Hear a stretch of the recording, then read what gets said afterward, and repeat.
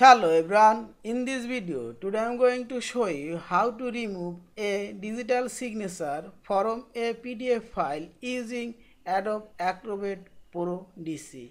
Firstly open your signature PDF file, there are digital signature properties. First you have to log in your digital signature ID, click edit option and select your preference option and select identity and trusted certificate, click more option and click plus icon and select your file and click next. Type your file name and password. My digital ID already login, okay, and go to your signature, file signature, click right button and select clear.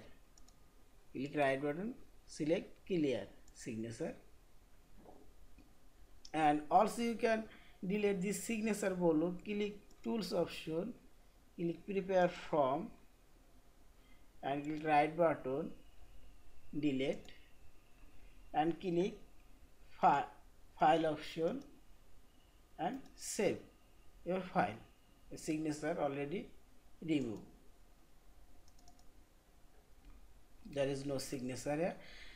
Thank you for watching. Please subscribe, like, share and comments.